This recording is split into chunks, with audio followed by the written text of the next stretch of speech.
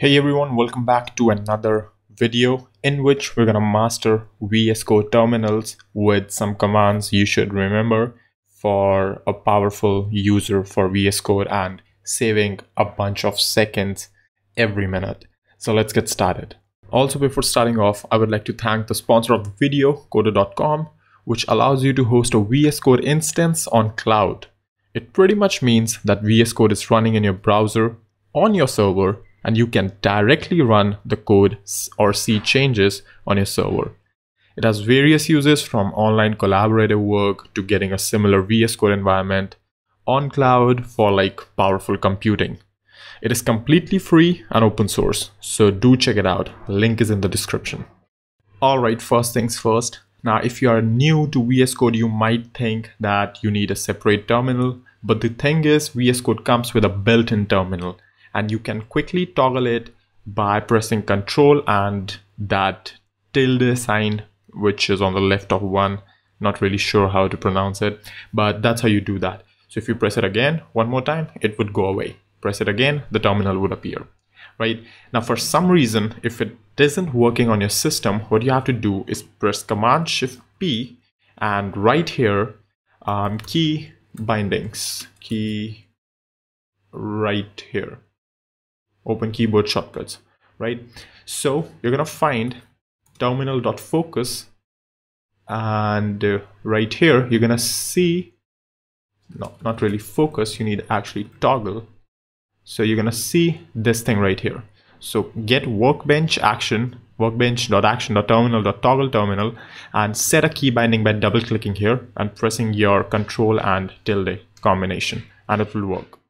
All right, the second thing you should know is you can actually switch places of this terminal. So you can see right here, you don't really have a lot of options to do with this terminal, but if you right click just right here and press this move panel to the right, you're gonna see you get a nice little split window, which is actually good for bigger displays.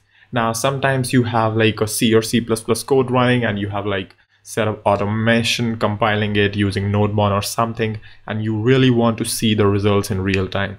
So I prefer this window right here when I'm working on my code, just typing code here and saving file, and it automatically just saves it, builds it, shows me the output. This is the location I prefer.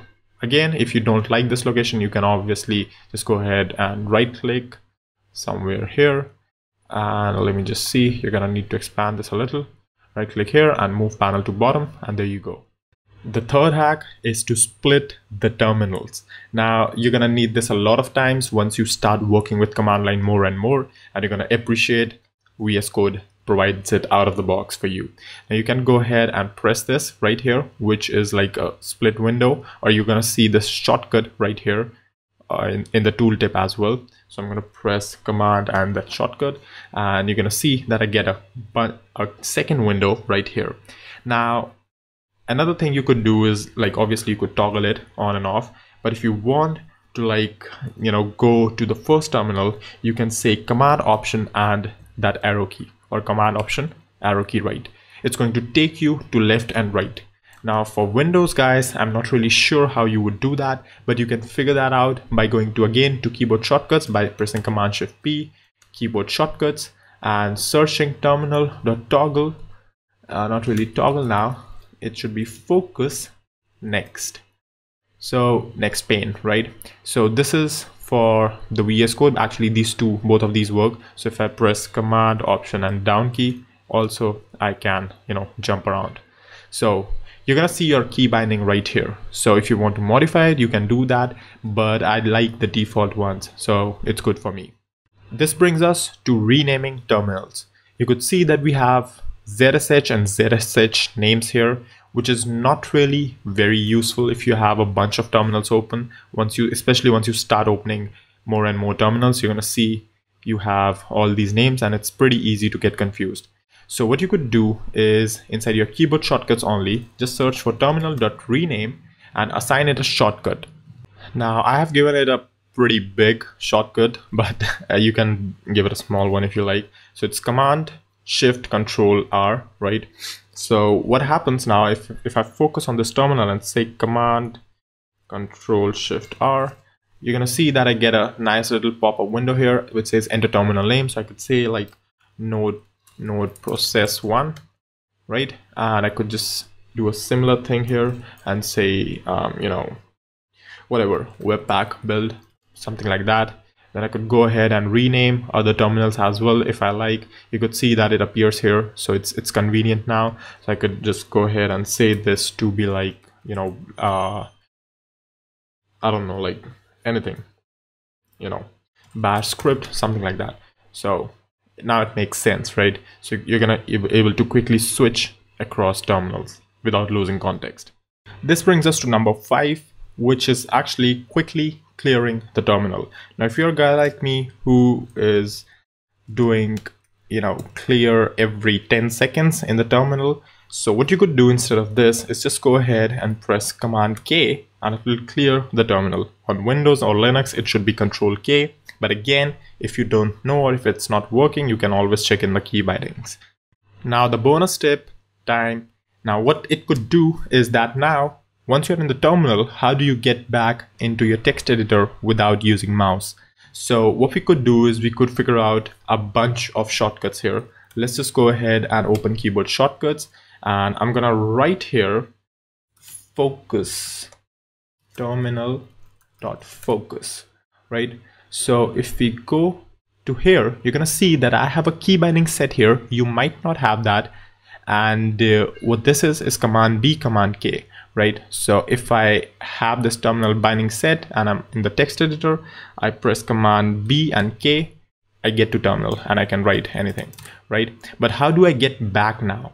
Now to get back, what you have to do is you have to search for Focus Active Editor, not really terminal, just Focus Active Editor. And right here, add the same key binding, but inside the when clause, just go ahead and just change the when expression, or you can press Command K, Command E for that.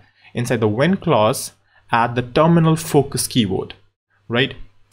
So what happens now? So what I could do now is basically once I'm inside my text editor, I can hop quickly to my terminal by saying Command BK right here. I'm back into my terminal. I can do a bunch of my stuff, whatever I want to do.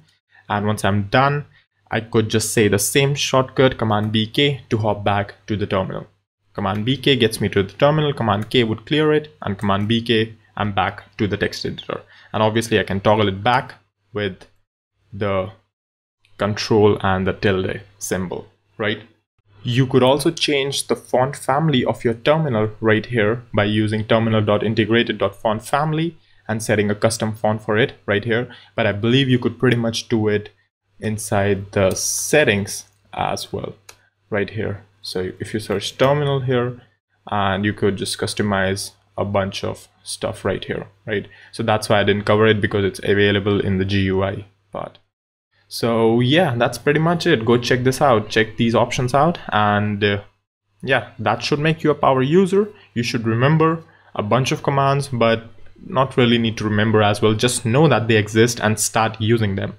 Once you start using them, your muscle memory would automatically remember them. So that's all for this video. If you liked it, don't forget to subscribe, and I'll see you then in the next one.